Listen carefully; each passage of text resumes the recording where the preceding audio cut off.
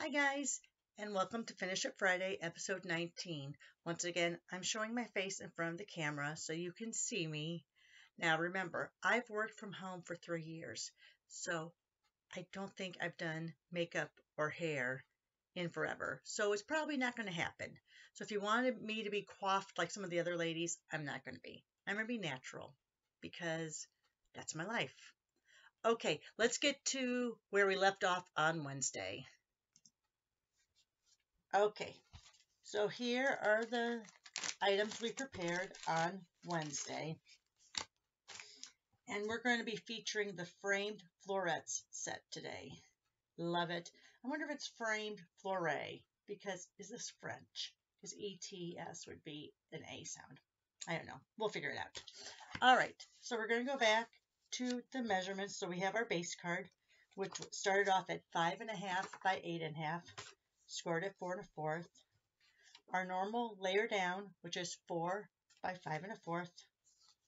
We're going to have two of the Parakeet Parquet. So I'm doing now Floret and Parquet. Okay. So the Parakeet Party, two of those. One is 3 3/4 by 2 3/4. The other is 3 3/4 by 1 1/2.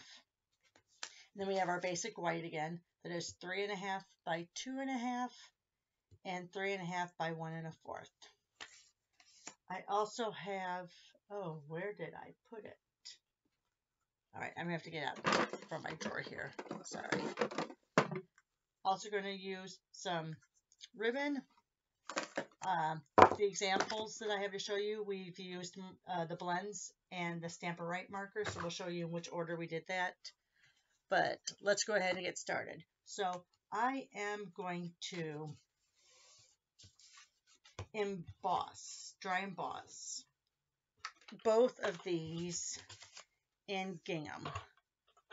The gingham folder.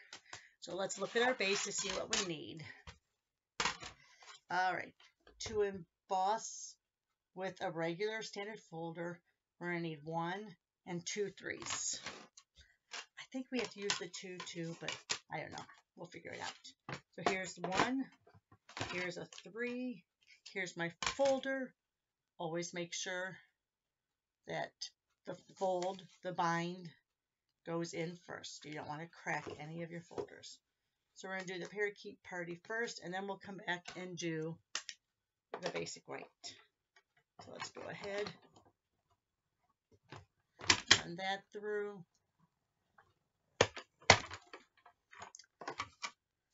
And guys, I would love to hear from you. I only have one person who usually comments on my videos. Thank you, Marguerite. But I do want to hear from you. Do you like the fact that I'm showing myself at the beginning? I know Marguerite likes having the directions or the dimensions, but I need to hear from you guys. I mean, I appreciate your thumbs up. I appreciate your likes. Please tell your friends about me and have them subscribe. But what else do you want to see? Also, I have one of my local friends who states that she would like to get, and now she can stop by the house, of course, would like to get the measure, like after I do this on Wednesday, she'd like to stop by on Thursday and grab the items, you know, like a little card kit. I don't know. I think it would be difficult to do that for anyone who's not local. But let me know, because I do this to share, and if I don't hear from you, I don't know what you want me to share. So I appreciate any and all comments. All right, so let me move this up to the side. Okay, and let me bring this up to the camera. Hopefully you can see. That's the gingham. So very pretty. All right, so let's bring out our other pieces here. So what we're going to do here is we are going to now, I'm going to have to use tearing tape. I probably, since this isn't such a tight pattern, I probably could use my Stamp and Seal, but I don't want to risk it just because. So let's put some tearing tape down. I might try, because tear and tape, it does take up a lot of time. Sorry.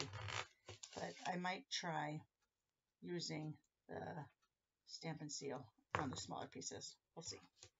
All right, let me burnish those edges so I can get that off.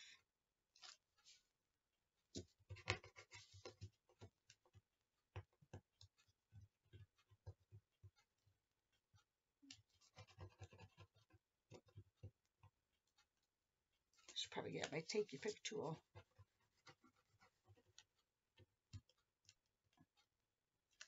All right. So on this one, I'm not doing any stamping on that first layer. I'm just using the embossing to create the look. So let's put that down. All right, let me try. I'm afraid to try this, but I'm going to try it. Let me grab out my Stamp and Seal. See if I can do this without ripping. I'm just not going to press very hard. Okay. Now on this, I think I'm going to do, oh, I thought I heard someone behind me. I thought someone was going to interrupt the video. I'm going to do this way, and I'll wait on these parts. All right, so let's go ahead. Let's get that framed florets. So pretty. And I think what I'm going to use on this one, because I haven't used it yet, let me grab out. I'm just going to do,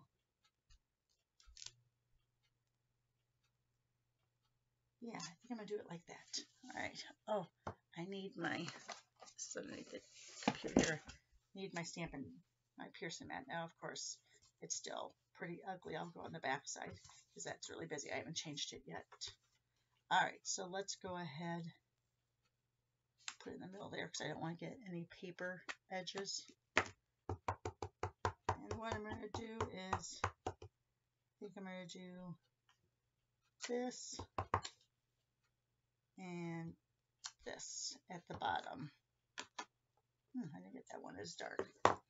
And then I'm going to go ahead, let me look at my sayings. So I'm going to do the for a special person on a special day, and just a reminder that you're loved. So let's do for a special person on a special day. Oh my gosh, sorry. Get another. I think my daughter's up too. I hear the microwave going, so she's probably getting her coffee or tea rewarmed for the day. Okay, so that looks good. Let me go ahead and get another block out. I have 9 million blocks out now. Oh, let me lay that down. Since these are photopolymer, you can curve them a little. And when I laid that one down, it did curve. I don't want it to curve.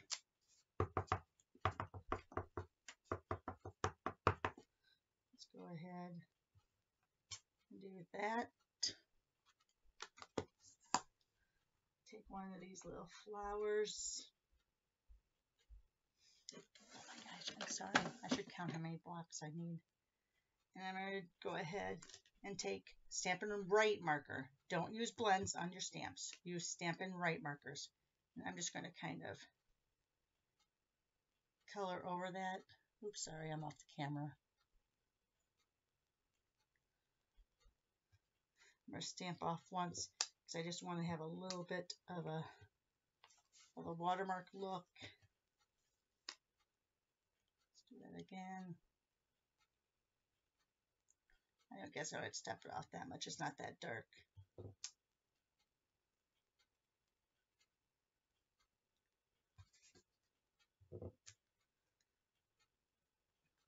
That's me and my thumb.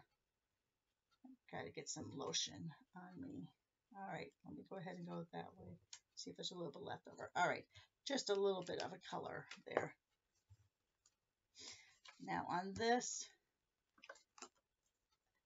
coloring in, you can use either. I'm going to use my blends here. Remember, when you're coloring with blends, the first layer all the way to the edge, because it does spread out a little bit. So when I go over the first time, and remember, unlike the Stamp-A-Rite markers, if you go over with the Stamp-A-Rite markers, sometimes you'll see your lines. With the blends, you will not, because they're alcohol based. So now you can see where I'm going to just go ahead and go to the edge now. I didn't get that one at all. See how now I can just go in and fill in those extra spaces with my bullet point.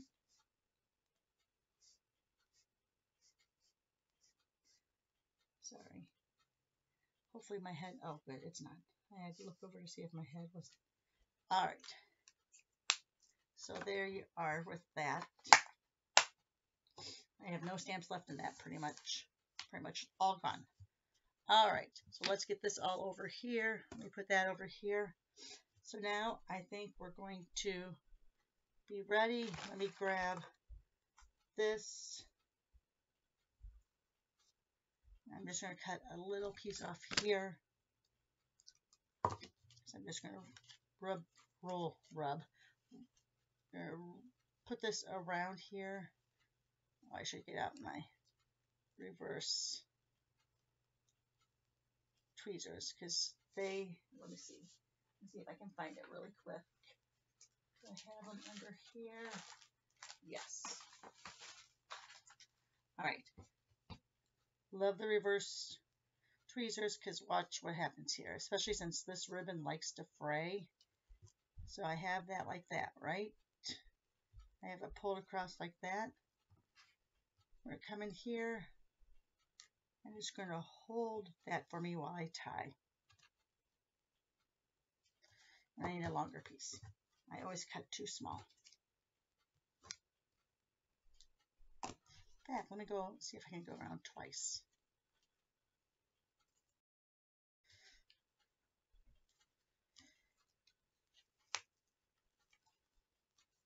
Nope, that makes it too small again. All right, so let's just go around the one time.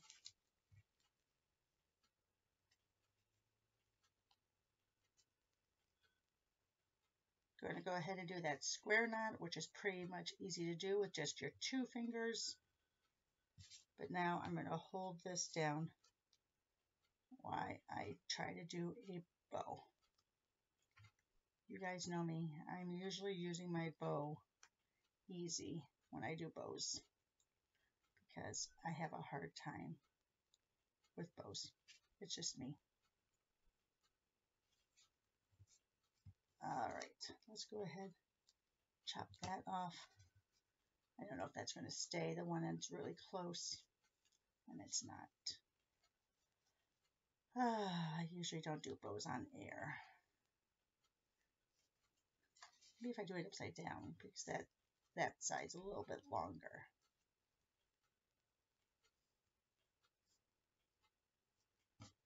There we go.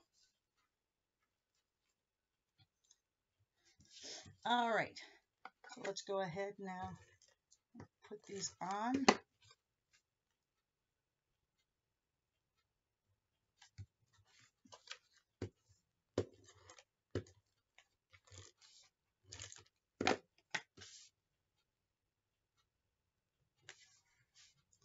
And then let's go ahead and use some mini glue dots to pop that up.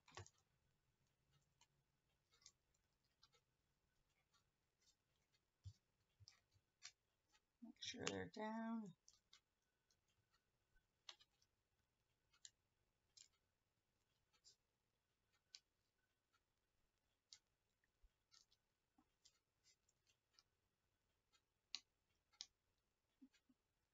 There's always one backing that doesn't want to come off, and this is the one. There it goes. All right. I'm going to cover up some of those branches. Not a big deal. Oh my goodness. And there you go.